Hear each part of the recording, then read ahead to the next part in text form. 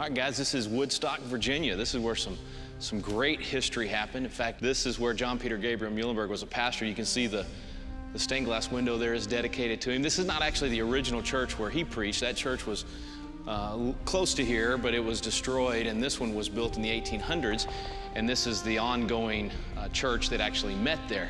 And their story's amazing. He was a member of the legislature here in Virginia, and he actually got to church on Sunday morning, January 21st, 1776. We're still 6 months from the Declaration of Independence, but he had been in Williamsburg, where there was already fighting. The British had come and taken our munitions. He knew that he was a citizen of heaven, but also a citizen of earth, and he even used that language. Some people today think that if you're gonna be a good citizen of heaven, you only think about heavenly things and you don't worry about what's going on around you. Muhlenberg brought it home to the folks in his church. So he comes back here and gets up and preaches out of Ecclesiastes. And so he's preaching out of Ecclesiastes 3, talking about a season for everything, that there's a time to rejoice, a time to mourn, there's a time to plant, time to harvest, all those. He gets to verse 8, and you can just imagine him in that pulpit. He gets to verse 8, and he says there's a time of peace and a time of war. And he tells the folks in his church, this is no longer a time of peace, it's a time of war. He actually takes off his clerical robes. He's in the full uniform of a military officer, comes down the middle aisle, calls his men to arms, and he goes off to fight. And then he gets a letter from his brother, Frederick Augustus Muhlenberg, who's also a pastor. So you guys can imagine the sibling rivalry between the brothers, right? His brother's a pastor in New York, writes to him here in Virginia because he's gone off to fight. He says, you're a preacher, you're not supposed to be fighting, you should have never gotten involved in all this. And he wrote his brother back and he said, you know, I am a preacher, but I'm also a citizen. And I love my freedom as much as anybody else, and I'm willing to go fight for it. I have a duty to God and to country.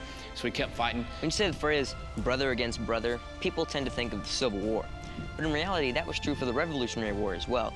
It was really the first Civil War in America because it was the British citizens versus their own government. And I can't even fathom believing in a cause so dearly that I give my life for it and having my own family oppose me. The brother out of New York that had disagreed with him, the British came into his church, they kicked him out of his church, desecrated his church, and that was a little bit of a wake-up call for him. So then he gets involved, and years later, he actually becomes the very first Speaker of the House under our new Constitution.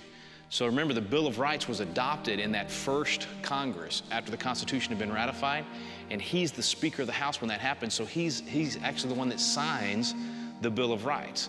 Now, John Peter, the one that preached here, he's also in Congress at the time, so it's two brothers, pastors, but also members of Congress. So they were pastors, but they were involved in the culture, influencing the culture, and helped us secure our freedoms. I think that even though that was, 200 years ago, that sometimes that still is how it is today. We have families and oftentimes brothers who are on different sides of issues. And so really nothing's changed. And it's neat to see how they came together in the end and ended up serving our country in a very impactful way.